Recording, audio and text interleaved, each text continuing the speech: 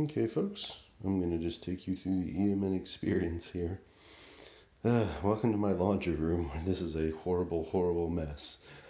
I really do hope we can get this looking good sometimes. Basically, that is connected to that, is connected to that. All of these are connected to this power strip, which has all of these. Yeah, it's horrible, but it's worth it. So this is, I'm gonna use this just as kind of show you guys. The idea, of course, is to one day have this significantly cleaned up.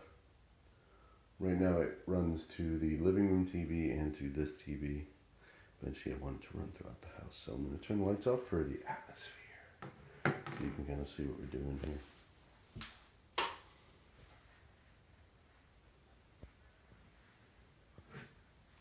Spooky.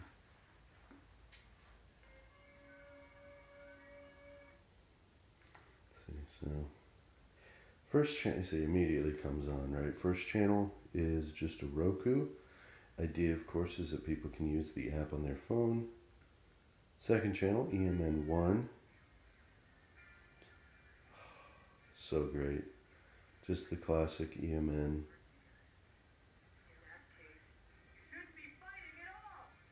It's really cool. We have bumpers and ads after every show. EMN2 is our variety. Every month we change the programming on the show. Currently it is the Tokusatsu channel. As you can see, we have Spider-Man by Toei right on. EMN3 is marathons. Currently we have Dragon Ball, just because it's a really good thing to have on marathons, but there's a giant selection of just different USB sticks that we can use. For example, games done quick, long plays, which may not be as necessary anymore, and you'll see in a moment, because we just added our final channel, fifth and final, which is EMN Vibes, which basically we have a ton of music, chill music, video game music, remixes, while random other videos play with no sound. This is currently on a Mario All-Stars long play, but we have stuff like old anime, old instruction videos. The idea behind EMN Vibes, of course, is just background noise, beautiful music, things on the TV, just also accidental, like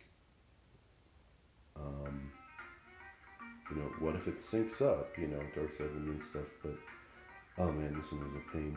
But yeah, that is where EMN is right now. I think it's really in a beautiful place. Also, I dig the logos that we've come up with.